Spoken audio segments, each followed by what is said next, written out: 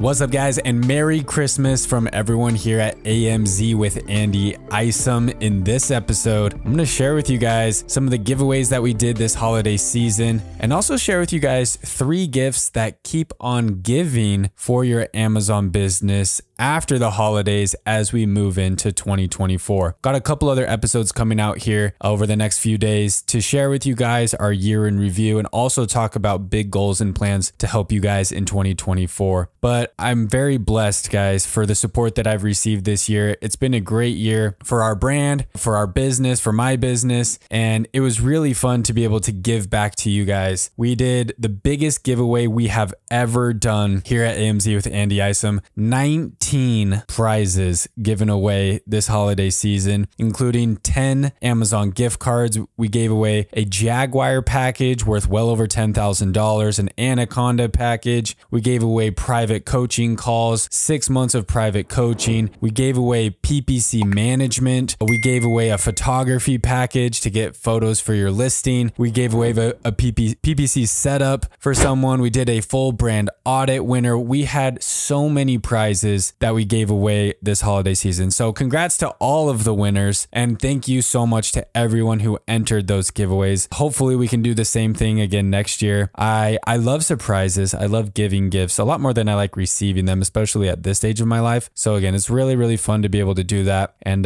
like I said, I hope that we can do more of that next year as well for you guys. Now, it's Christmas. I'm gonna guess, guys, that you're probably not gonna be listening to this episode on Christmas Day. Spend time with your families, with your kids, your loved ones, obviously. But if you do get a chance to, check out this podcast episode, again, Merry Christmas to you guys. This is by far the best time of the year. I know there might be other holidays that people like more than Christmas. I know people who are big fans of Halloween, or 4th of July is their favorite holiday. But, the spirit of giving, the spirit in the air around the holiday season in December, and wrapping up the year, I think it's at a perfect point of the year, honestly. I love that Christmas is the last month of the year because it kind of helps us end on a positive. Because you feel like you go through a full year, especially when you think about January, you set all these goals for yourselves. And I'm not just talking business, I'm just talking personal goals. I'm gonna lose weight, I'm gonna be fit, I'm gonna read books, I'm gonna learn piano, whatever your goals were. And then the grind of the year just kind of feels wears you down a little bit. At least sometimes I feel that way. And it's nice to at this very end, the home stretch of the year, it feels like,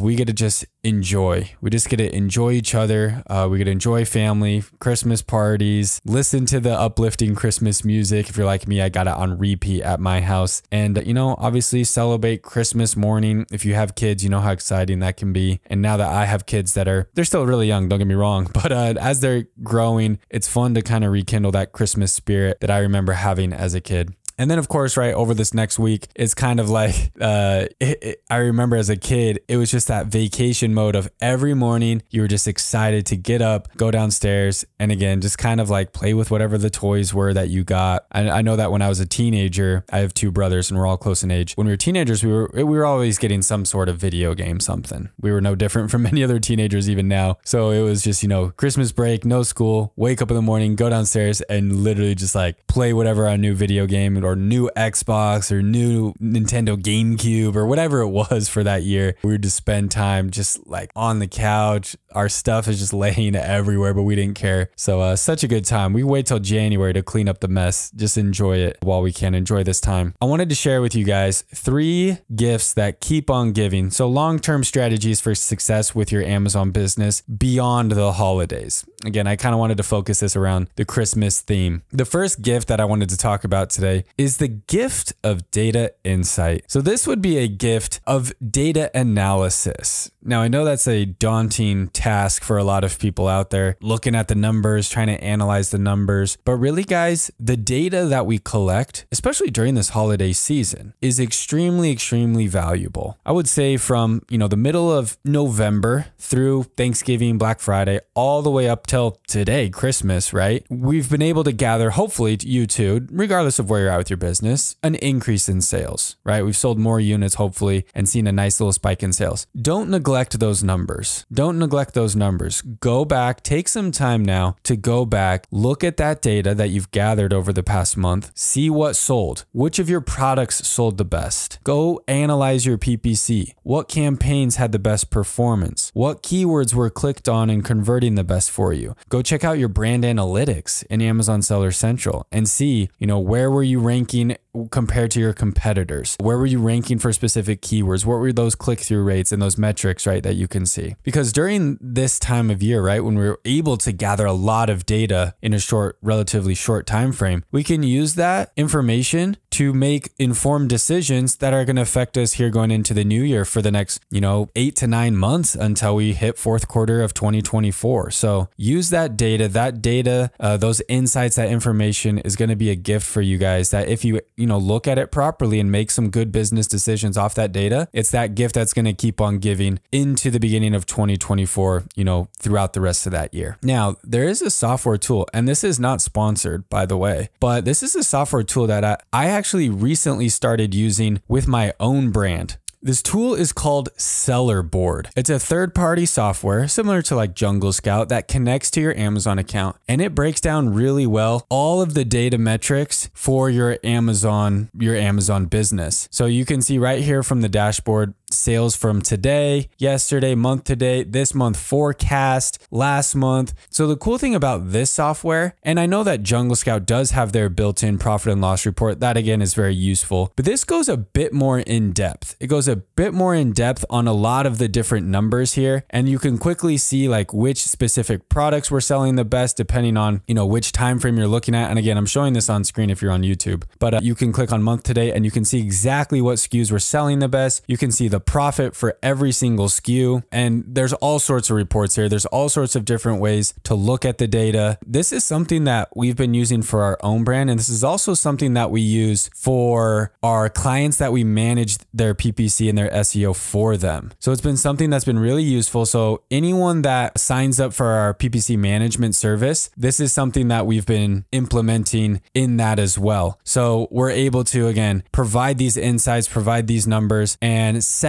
weekly goals for our students or our clients, and then use the data to see how well we're reaching those goals, whether it's to lower ACOS or lower tacos, or is it to increase sales, or is it to increase profitability? We can see this very, very simply with this tool. So I just thought I'd just mention that really quickly too here with the data side of things as we talk about analyzing and really understanding our data, because I know a lot of people out there really don't know what their numbers are, and it can be kind of, I'm not gonna lie, it's kind of tough to really see those numbers well in Amazon Seller Central, especially like when you're getting payouts and people are like, Andy, I don't even know how the payouts work. I don't know where these sales are from. I don't know how I don't even know if I'm profitable, right? And you kind of get to that point where you're like, it'd be really nice to know how much profit I'm actually making. Am I actually making money? So whether you use Jungle Scout's built-in profit and loss tool, or, if you use a tool like Seller Board, like we've been using, super, super powerful. So I'll throw a link, guys, in the description for you guys to check out Seller Board. And actually through my link, you're going to get 2 months for free. And it's a pretty cheap software. Like, Jungle Scout, you're looking at $70 a month. This is, I believe it's only like $15 a month starting out. So it's really, really focused on analyzing the data. It doesn't have like the keyword tools and that Jungle Scout has. It's very good though at looking at your numbers, looking at your advertising analytics,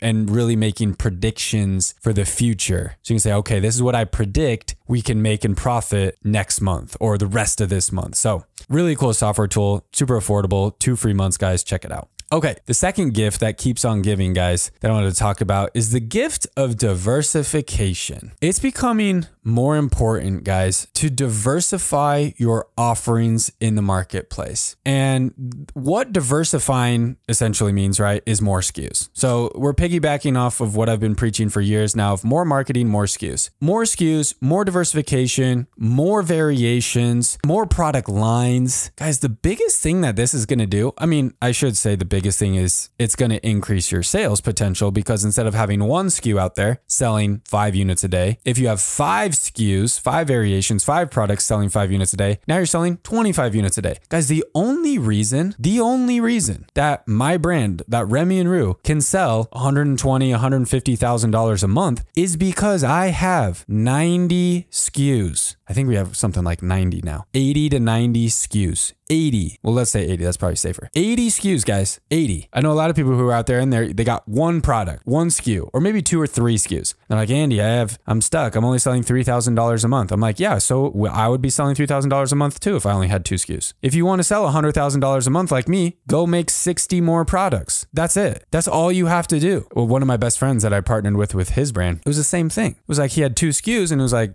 selling $2,000 a month. We're like, let's grow this thing. I'm like, okay, let's do more marketing and more SKUs. It's that simple. So that's all we did. We did more ads. We started running more campaigns, Amazon PPC, and then we came out with 4 new SKUs. And surprise, we were at $10,000 a month. Guys, that is really what it comes down to, is more SKUs. Just set a goal to come out with more SKUs, more variations, more product lines. And here's the other thing. This is what I was going to say, like the big benefit. Honestly, the big benefit is probably making more money. But the second big benefit, they're both big, is that it reduces risk. Now you might think, well, Andy, how does coming out with more SKUs reduce risk? Because for me, coming out with more SKUs means I got to spend more money to make more products. It reduces risk in the sense that if something happens to one of your SKUs, it stops selling. A competitor comes along. You have more SKUs to keep you up, to keep you floating, to keep you going. Guys, it's the same concept with like investing in the stock market. You're investing in your business when you come out with more SKUs, you're investing in your business the same way that someone buying stocks in the stock market is diversifying their portfolio by buying multiple different stocks.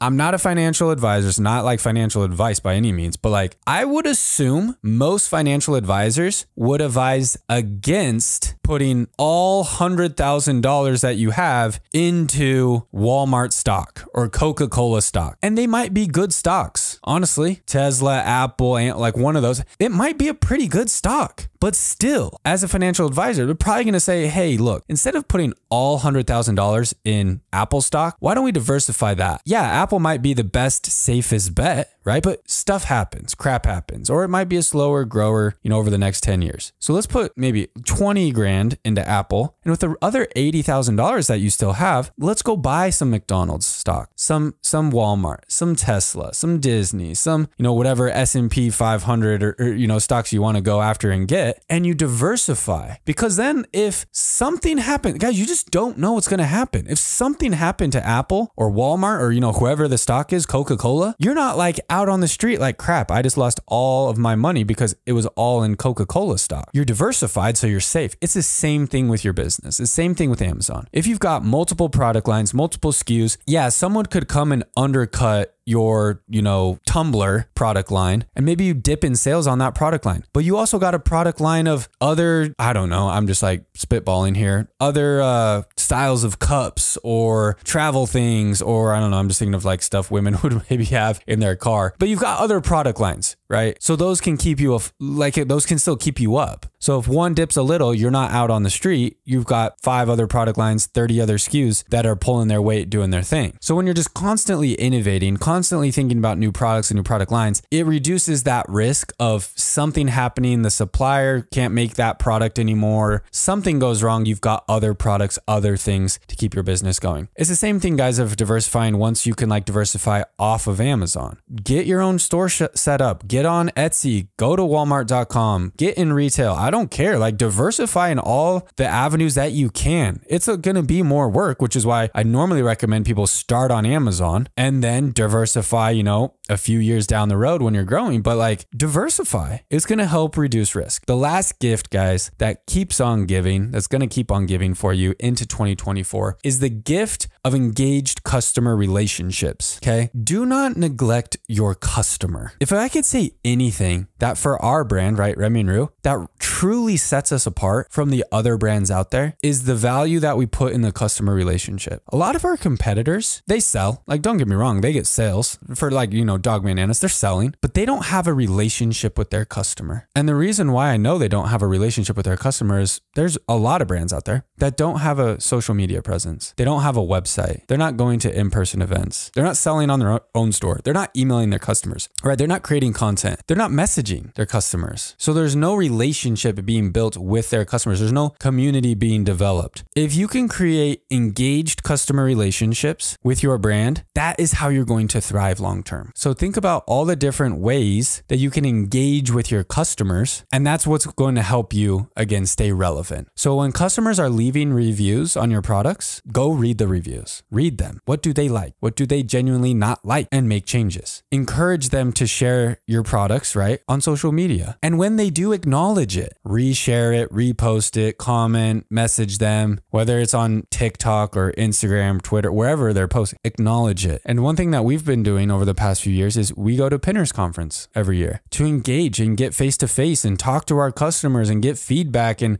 say hi and build a relationship with them. Guys, those are the people who are going to help you come out with new product ideas. The entire reason we came out with an extra large size for our product, we used to just have small and large, was because we'd simply just listen to our customers. Guys, the reason we came out with more boy designs, because we had been selling a lot of girl designs because they sold really well, is because our customers asked for those. We ask our customers, what designs do you want? What styles? What colors? What shapes? What products do you want? We just engage with our customers and they will tell you what they want. Then you don't have to guess. Then the next one that you put out is going to be a winner because you're just giving your customers exactly what they're asking for. So create those engaged relationships. Just envision in your head every single sale that comes through on Amazon that you see, bing, got a sale. Imagine that person as becoming an engaged customer and think about creative ways you can engage them or create that relationship with that person. Because I promise, if you develop that simple relationship, it doesn't have to be something crazy. You don't got to go out to dinner with them. But if you can create a simple relationship with every single customer, they're going to be so much more willing to share your product with others. And they're going to become a brand ambassador for you forever. And again, that's just going to help your brand thrive even more as things,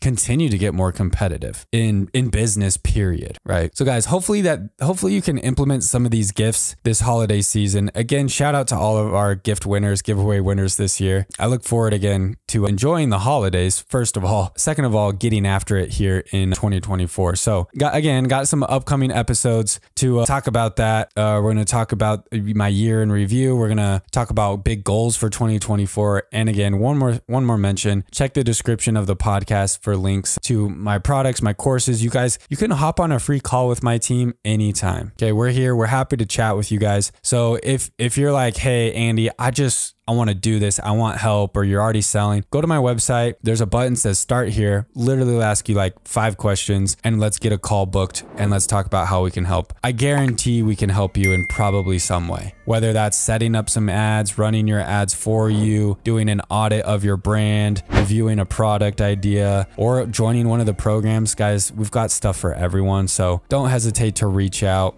hit the website. Like I said, click that start here and we'll get a call booked to just do a nice quick chat with you guys to see how we can help. Once again, guys, I'm Andy. You're listening to Selling on Amazon with Andy Isom. We'll see you in the next episode.